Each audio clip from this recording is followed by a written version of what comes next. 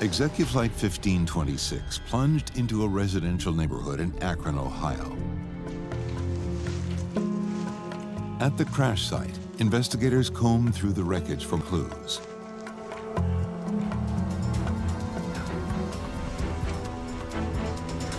We found the angle of attack indicator in the cockpit wreckage.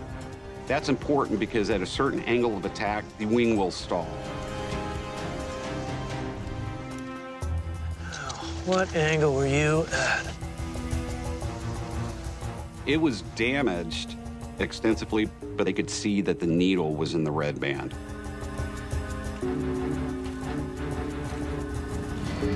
Investigators determined that the plane stalled as it approached the airport.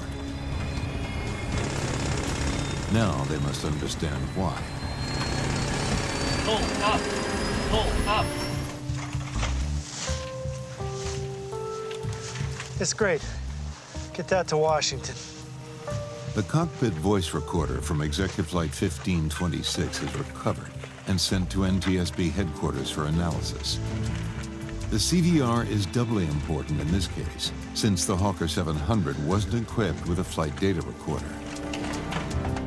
While investigators wait for the voice recording, they work with what they have, the documents found in the cockpit wreckage. Weight and balance. Well, you look at that. We found that the weight and balance didn't account for the auxiliary power unit. It's a little jet engine in the back that helps power the aircraft when it's on the ground. So, they had no APU.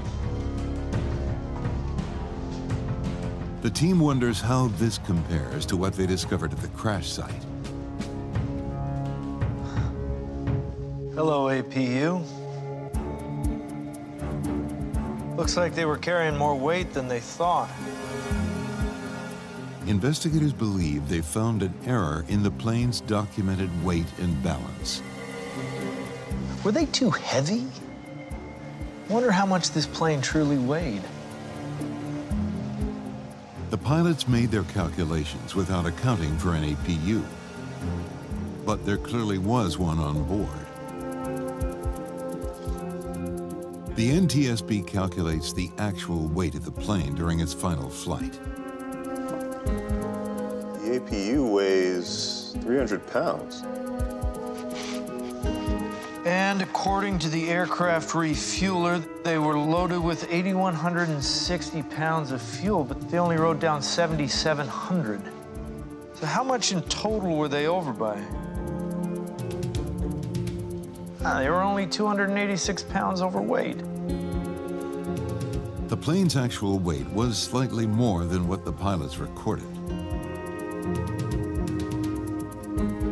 It wouldn't really made a performance difference on the aircraft.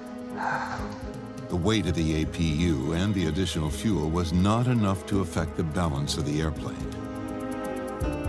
But it did tell us that this crew and this company wasn't following their procedures appropriately. Somebody wasn't watching what they were supposed to be doing. Investigators need to look elsewhere to explain why Flight 1526 stalled.